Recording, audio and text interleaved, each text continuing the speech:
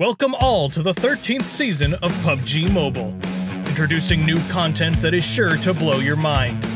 First up, Miramar is getting updated with an oasis in the north, ruins to the northwest, as well as more housing areas, roads, and resources spawning throughout the map.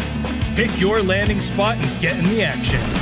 We've added a racetrack that runs through the whole map, perfect for motorheads and driving fanatics.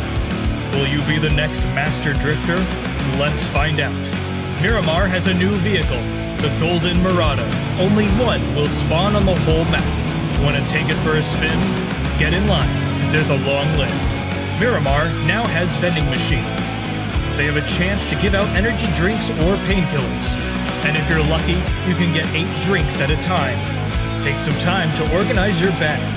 There are updates for Classic Mode too. A new attachment, Can't in Sight.